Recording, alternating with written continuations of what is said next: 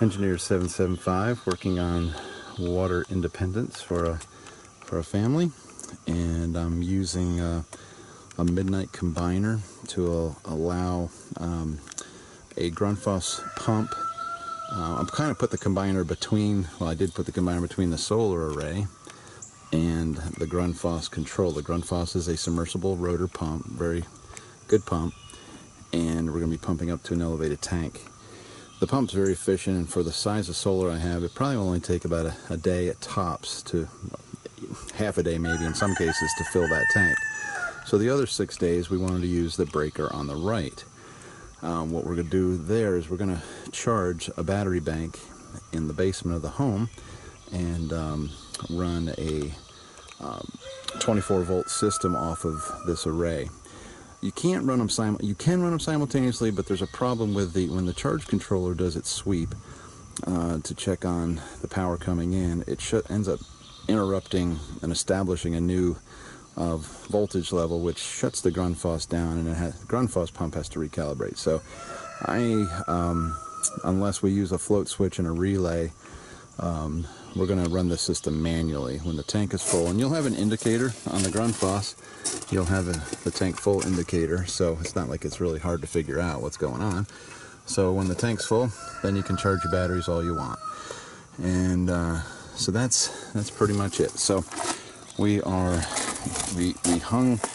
the submersible off of a pitless adapter. There's another pitless adapter for the regular pump. So we have two connections, and then we are taking off to the trench. We've done a lot of wire pulling and plumbing here. Fortunately, there was some existing conduits we took advantage of and made this little connection here. So I have tank full on the left and high volt. I'm separating out my low voltage and high voltage here. That's why I did this.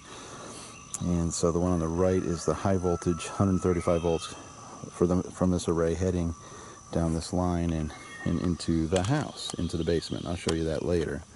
And then this conduit continues up, and the gentleman just didn't want to trench all this, so because he had existing conduit. So we're using it, we're pulling, and everything's working pretty good. So let's get this thing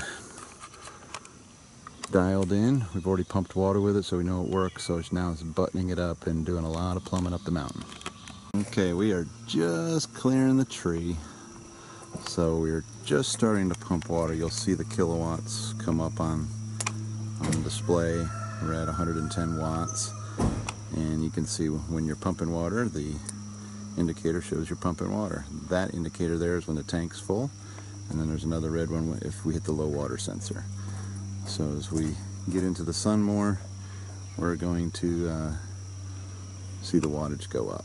There's 580 watts max on the panel, so what I found, this thing runs right around 400 watts really smoothly. Always at the end of water security is a lot of trenching, a lot of plumbing to get us up to our tank. I'll show you inside our tank, but the tank is the key to having all the volume and pressure that you need. Alright, always at the end of the line is our water storage tank. Food grade, this is a 1,050 tank, and again, as you've seen before, you could manifold in multiple tanks if you wanted. But we try to go with the least amount of tank to have a good turnover rate, to have fresh water for the home all the time. We don't want to do a 2,500 or 5,000 gallon tank if you're only using a couple hundred gallons a day. So it's just it's a good thing to start small, and you have fresher water. So we can see I don't know if we can see it on film, but there's the condensation line right there. It's we see the water on the outside. So we're about a third, we're over a third of the way full now, and we'll be full here in a couple hours, and that's always a good feeling. Okay, so just showing you some of the lines, about 500 feet up to the tank there.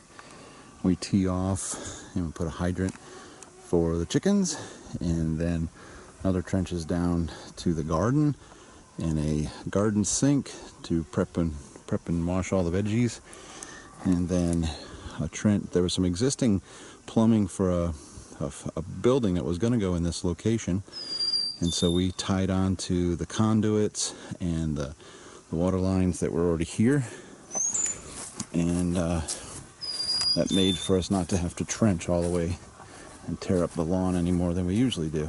So we have some tie-ins here. I don't know if you can see that, with the PEX and electrical connections, and we're good to go. Okay.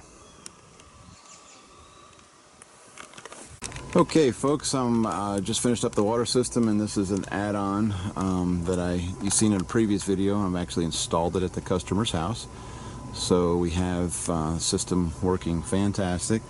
It's just a little 24-volt solar generator that's more modular, but it has better components than you'll find in most solar generators that you on the market. We got pure sine wave inverters. The Samlex have done really well. Midnight combiners, midnight charge controllers, top of the line, and we went with some Trojan gel cells just because they're excellent batteries, and folks really didn't want to have a lead acid battery to maintain.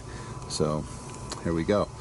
Also put a battery tender, 24 volt, for while things are working fine. We're gonna use the battery tender to keep the batteries charged and floated. And then in a grid down scenario, once their water tank is full, they're going to redirect all the solar energy to this system, and we're going to rewire some receptacles up into the house on the first floor so that they can run this inverter and be good to go. And while I'm down here, show you what this is their existing system that they had. I just took PEX from, this water comes from the tank up on the hill, and their well pump is off, and I teed in here, and I have shutoffs for my system. I call it my system, but you know what I mean. So we've tested the water pressure. Everybody's very happy with where we're sitting, and right at 36 psi constant, which validates that we're about 80 feet up in the air. So that is great. And I guess that's it. We also know we have a UV system. We could actually run the UV off our little modular solar generator that we put in the basement here. So it's kind of a way to guarantee that nobody gets sick from any water issues in a grid down scenario too. So you could still run your UV control module for the water system. So that about wraps it up. And also got the ability, if they want to use their grid pump, they could fill the tank on the hill too. So got to have backups to backups. So hopefully this helped you in your planning for your water security. Folks are excited. It's always fun to see the water come out of the line and it's being done with direct drive solar, and then when they turn on the shower at the highest level in the house and they can't tell the difference between their previous system and the new solar system, that's very rewarding. So like always, if we can help you in any way achieve water independence, let us know. Send me an email, give me a call.